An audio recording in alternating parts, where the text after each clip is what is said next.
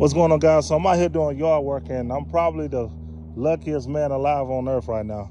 And the reason I said that, because as I'm doing yard work and I walk down through here, I stopped to look at this bank right here on what I had to do, and something kept hitting my boot.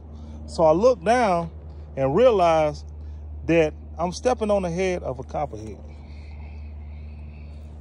Let me show you.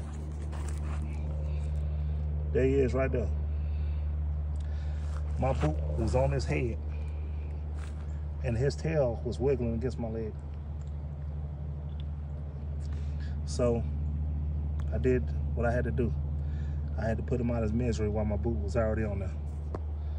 Not too many people escape death like that. You see the head on him?